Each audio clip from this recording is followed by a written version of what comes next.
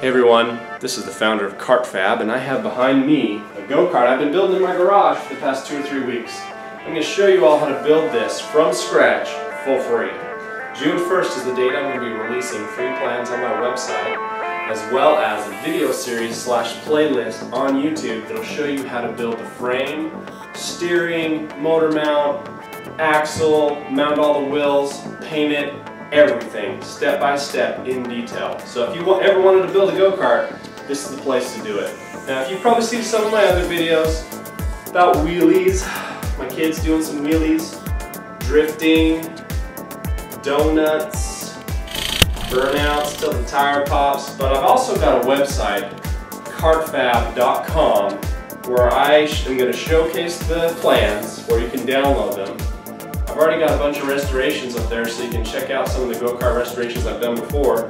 I also have a maintenance section that will give you tips and tricks on how to keep your go-kart running, like replacing bearings, what engine to choose, replacing the master link, as well as a lot of other stuff that I'm going to be constantly updating it with. So if you want to check out my most current go-kart build that I'm doing right now, follow me on Facebook, Instagram, Twitter, Pinterest, whatever, all that social media junk. So I'm uploading all the stuff there right now.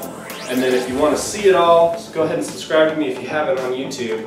And I'm going to show you all how to build this thing from scratch on June 1st. Also, a note to all the lovely subscribers that I already have.